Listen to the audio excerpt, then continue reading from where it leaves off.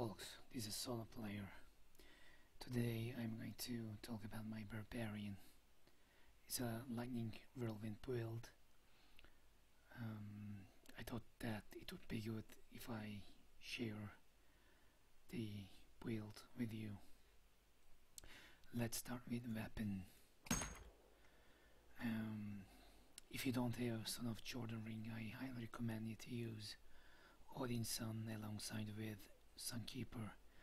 Sunkeeper gives you additional elite damage bonus, so it's a must if you don't have Son of Jordan ring.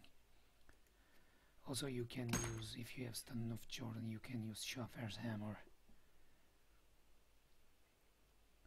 I have 4 pieces from Immortal King set and a couple of pieces from the Rakor set. By the way, my gear is not optimized yet. I also have Slay Bones with lightning skill damage bonus on it. I'm using 2 gems. One of them is Pain Enhancer and Toxin Gem. Let's check out the skills. I'm using Whirlwind Wind Shear, Overpower, Killing Spree, Wrath of the Berserker, Insanity, and Call of the Ancients together as one. Revenge Grudge.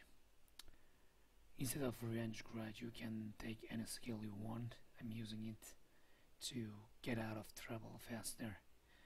And Battle Rage Bloodshed, that is definitely must because it gives you just a additional 10% damage and 3% crit chance. What about passive skills? I'm using Bloodthirst, Superstition, Unforgiven, and Weapon Master. Let's check out the Paragon levels. And I'm using for core. I'm taking Strength and Movement Speed. I prioritize movement speed. For offense, I'm taking critic chance and critic damage. For defense, I invest in resist all, and for utility, I'm taking area damage and life on it.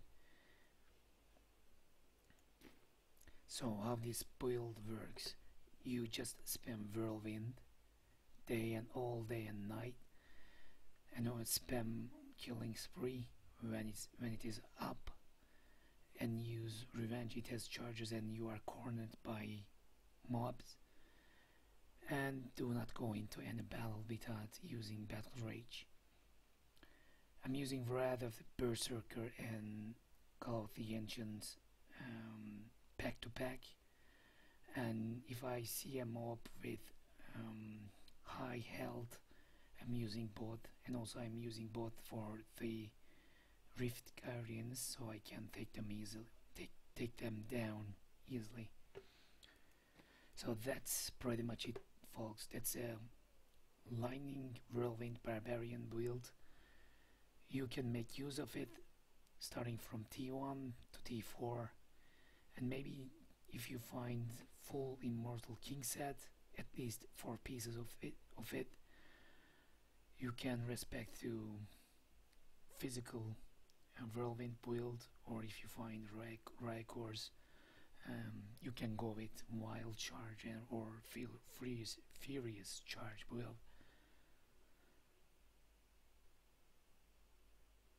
By the way, maybe you have already seen, but I'm recording my progression with this character and sharing on YouTube.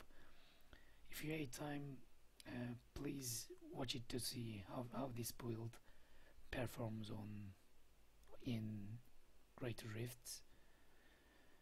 Thanks for watching and have a nice day.